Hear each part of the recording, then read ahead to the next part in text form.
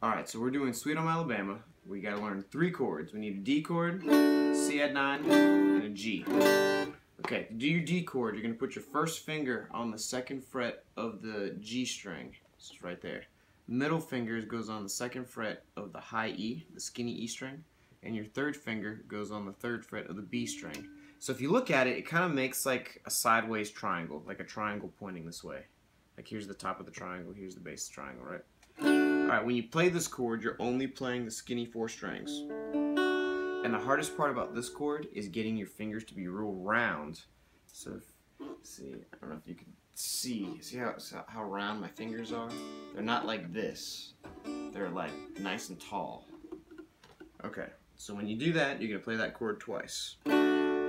Also, when you play a chord, you can play every string in the chord to see if you're getting each note to sound out. If it's not, then you might have to press harder, or, like, for example, this one, it's actually this finger's touching the string by accident, so you might have to adjust your finger. Alright, so there's a D. Then a C add 9, you're going to put your first finger on the 2nd fret of D, middle finger on the 3rd fret of A, your 3rd finger on the 3rd fret of B, and your pinky on the 3rd fret of high E. You're not going to play the fat string, and that's what it sounds like.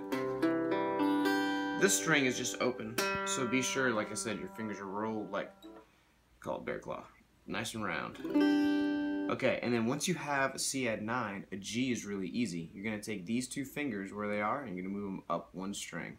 And there's a G. So the whole song goes like this. D twice, then you're going to play a C add 9 twice, then a G twice, and then a G twice more.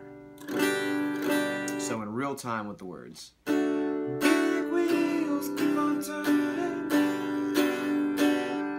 They get me home second. So you want to work up to the point where you can make a chord and then switch to the next chord without stopping. It takes lots of practice. Good luck.